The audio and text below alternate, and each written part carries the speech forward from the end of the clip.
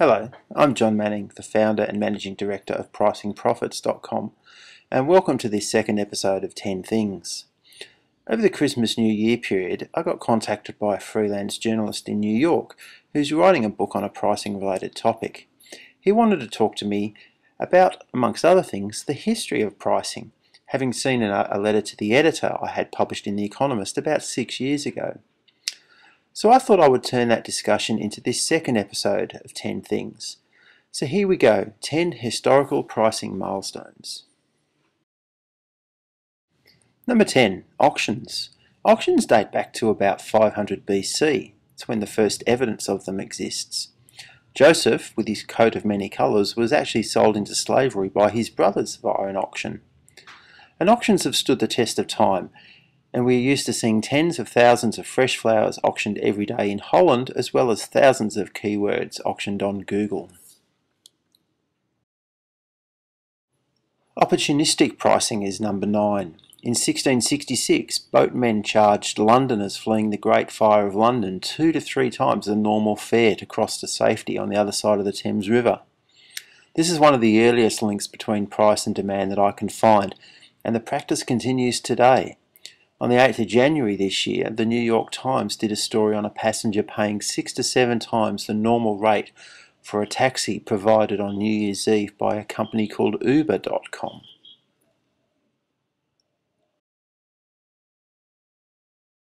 And number 8, dynamic pricing at the gallows.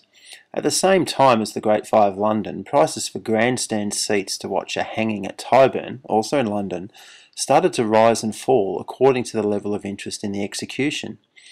Again, this provides some historical precedent to where touring bands such as the Eagles and the Rolling Stones got the idea from.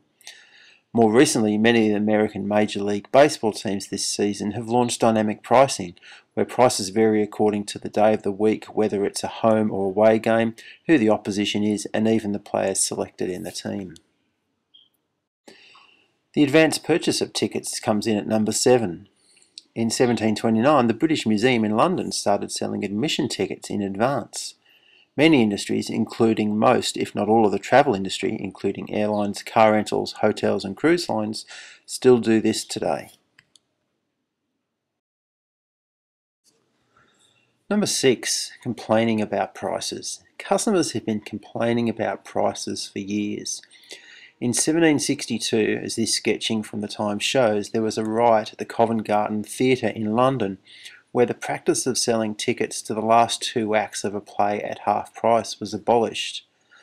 Of course, this event pales into insignificance when compared to bigger riots that had been attributed to pricing. The origins of the French Revolution, for example, can be traced back to a rise in the price of bread.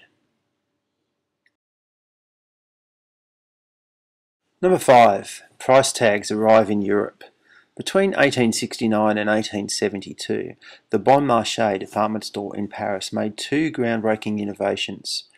First, it started to display its wares for customers to inspect, and secondly, it introduced price tags, so no longer was the price determined by the customer's ability to haggle. In 1872, price tags crossed the Atlantic. They were popularised there by Aaron Montgomery Ward, shown here on the left, and recognised as the inventor of the mail order, and Frank Woolworth, who operated a chain of discount stores with all merchandise priced at either 5 or 10 cents. Ward's mail order catalogue still had one problem. Customers had to wait for their purchase to arrive, usually by train. The following decade, in 1888, Thomas Adams put the chewing gum he had invented into Tutti Frutti gum vending machines, which started to appear on New York railway stations.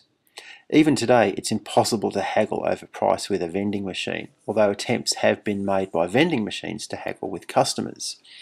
In 1999, the chairman of Coca-Cola, Douglas Iverster, told a Brazilian magazine his company was working on a temperature-sensitive vending machine that would increase the price of Coke on a hot day.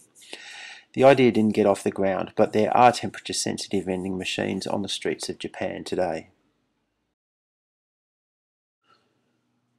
Number 9. The arbitrage pricing model. Between 1894 and 1910, a Hungarian immigrant to New York by the name of Joseph Labang identified an opportunity to sell discounted tickets to Broadway shows from his cigar store on 6th Avenue and 30th Street. Receiving free tickets from Broadway agents in return for putting up posters to the shows in his store, LeBlanc then sent his brother around to other stores to buy, as cheaply as possible, the free tickets offered to other store owners. Reselling the tickets at half price, he went to his grave a millionaire. And at number 1, price erosion over the product life cycle.